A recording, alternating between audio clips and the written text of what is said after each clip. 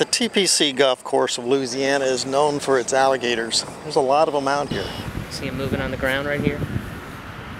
Just on the water's edge. You came up on one once?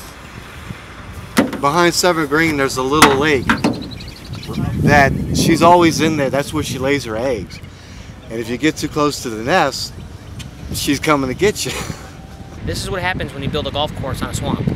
You're going to get the swamp life here, including there's a lot of different species. Some that a lot of people don't like that slither around. A lot of gators, tons of birds. But the most famous one is a 3-legged alligator. His name is Tripod. She has caused a delay in the Zurich Classic 2 years ago. She was crossing on this very hole, and because she was in the middle of the hole and players had to walk past her of sorts, they stopped play for about 20 minutes. Yeah, I've seen him. I don't know.